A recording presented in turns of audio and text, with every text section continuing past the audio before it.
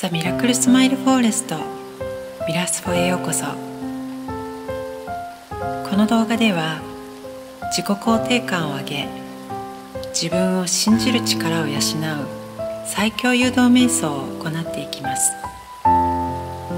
運転中のご視聴は眠くなる場合がございますのでお控えください。心地のいい姿勢でヘッドフォンをつけてご視聴いただくと、言葉があなたの深い意識層に働きかけて自分の思い込みを新しく書き換えることができるでしょう。それでは背筋を伸ばせる方は背筋をピンと伸ばし、自分が一番楽な姿勢を選んでください。目を閉じて深呼吸してリラックスしながら全身の緊張をほぐしていきましょう。まずは両手を合わせ胸の前で合掌のポーズです。鼻から息を吸いながら合掌の手をまっすぐ空に向けて顔も空を見上げましょう。吐き出しながら手を下ろし胸の前で合掌のポーズです。もう一度鼻から息を吸いながら合掌の手をまっすぐ空に向けて顔もしっかり空を見上げましょう。吐き出しながら手を下ろし胸の前で合掌のポーズです。もう一度鼻から息を吸いながら合掌の手をまっすぐ空に向けて顔も空を見上げましょう。吐き出しながら手を下ろし胸の前で合掌のポーズです。それでは合掌の手を膝の上に置いて楽な姿勢に戻ります。自己肯定感を上げるためにはまず自分の気持ちに正直になり、その感情を受け入れ自分を認めてあげること。あなたが今自分に対して思い込んでいたり自分に対してかけている言葉がどうであれ、それは魂からの叫び。その小さな内なる声に耳を傾けてあげましょう。そしてあなたがどんなふうに自分に対して思っていたとしても、あなたはただあなたであればいい。今の正直な自分の心をありのまま受け入れ、大丈夫と胸に手を当てて言い聞かせてください。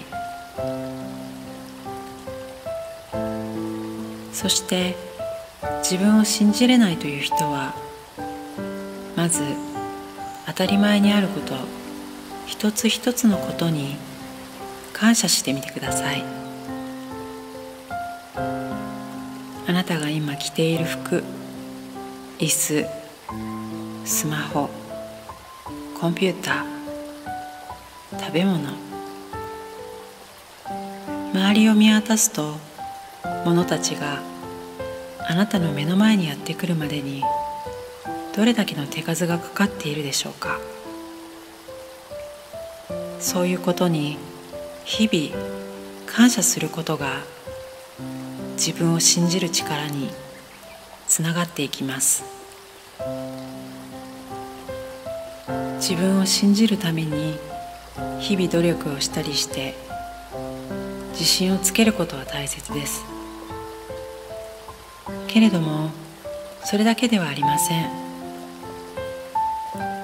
自分が今ここに存在できているのはあらゆる人たちの支えがあるから。そしていろんな目に見えないところで自分を支えてくれている存在たちのおかげで自分は生かされている。あらゆる恵みに対して心心から感謝するということ、このことこそが本当の意味で自分を信じるという力を育んでいきます。自分のちっぽけな頭では計り知れない大きな力が自分を通して働いているということを腑に落ちて実感できたときに、どんなことも乗り越えることができる最強のパワーがあなたの内側から引き出され、信じる力があなたの中で養われていくでしょう。この言葉を唱えて、あなたの自己肯定感を上げて信じる力を育んでいきましょう。私は今の自分をありのまま受け入れます。私は愛され幸せになることを自分に許可します。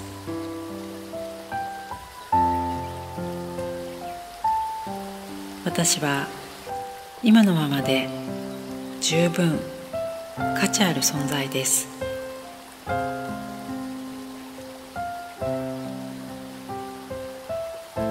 私はできないことを数えるよりできることを毎日数えます。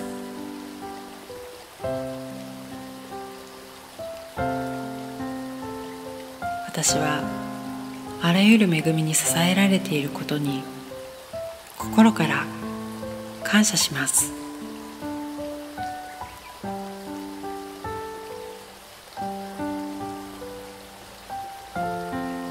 私は当たり前にある日々の生活に心から感謝します。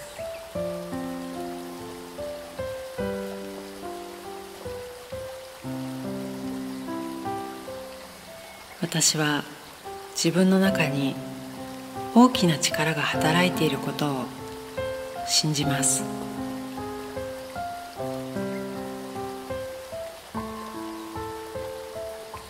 私は自分の中に宿っている大きな力を人のために、世のために使い貢献します。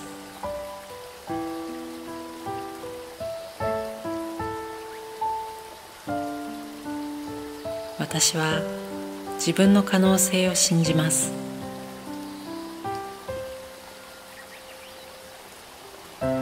私はできます。私は自分を信じます。